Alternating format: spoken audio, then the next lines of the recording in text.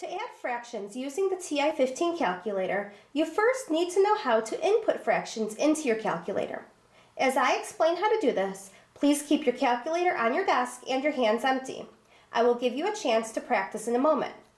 The fraction 1/6 can be entered into your calculator by pressing 1, N for numerator, and 6, D for denominator. Now pause the video and enter 1/6 into your calculator. Press play when you are ready for the next part of the video. Great, now let's practice adding another fraction to our first fraction 1/6. Let's add 1/6 plus 2/6. Again, put your calculator down and keep your hands empty. I will start by entering the fraction 1/6 into my calculator. 1 numerator, 6 denominator. Then I will press the addition sign and enter my second fraction. 2 numerator, 6 denominator.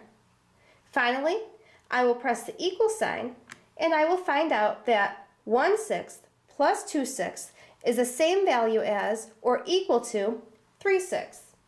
Now, pause the video and find the sum of 1/6 and 2/6 using your calculator. Press play when you are ready to finish the video. Looking good! If you have extra time, you can watch this video again or practice adding other fractions on your TI-15 calculator.